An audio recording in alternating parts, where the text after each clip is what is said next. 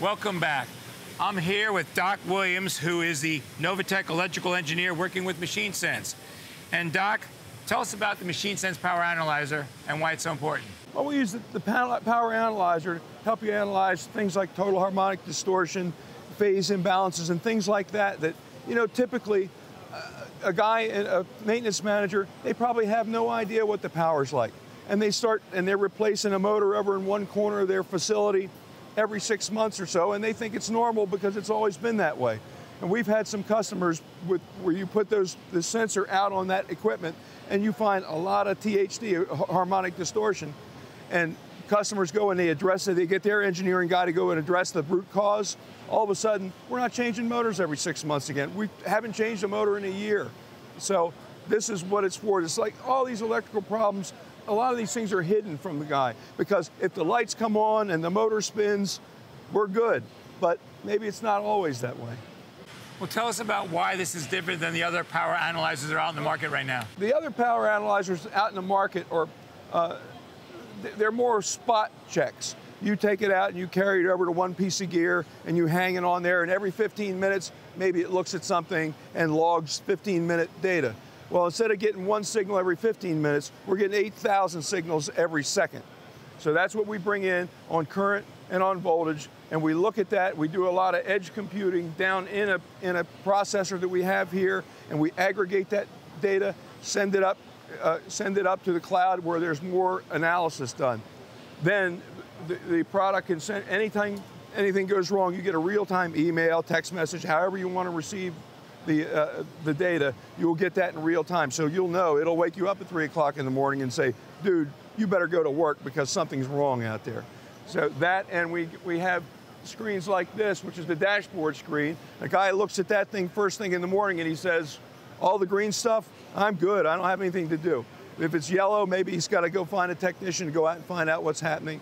And red, he's in trouble. So it's a nice, easy, quick thing for a maintenance manager guy or anybody that's in that plant to take care of. That's pretty impressive. How easy is it to install?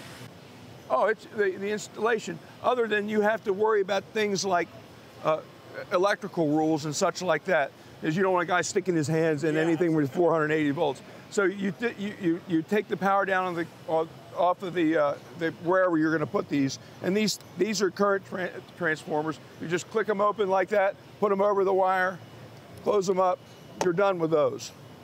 And on the voltage side, most of our customers we see use a hard connection where they plug this into the bottom of a breaker or wherever it goes into the motor, and then hooks up to this end and goes into the power analyzer.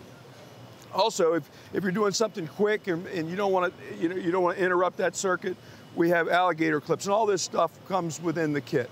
So you'll get the alligator clips and the hard connections, and they all just plug on the end of these little banana clips, no problem. So you can really, once you have the equipment open, if you got a guy, if it takes him 5 minutes to do this job, you better talk to him about his production. So I would think 2 minutes to install. Now you're going to have you have to find a home for that, and you have to supply it with either 24 volts or 110 AC. So, and that's installation. Perfect. People are always concerned about security.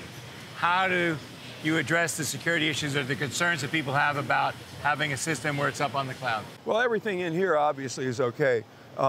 But once we go to the cloud, we encrypt the data, and everything is, we shouldn't have any, we've never had any problems. We've seen guys try to get in this equipment, and they've all been rejected.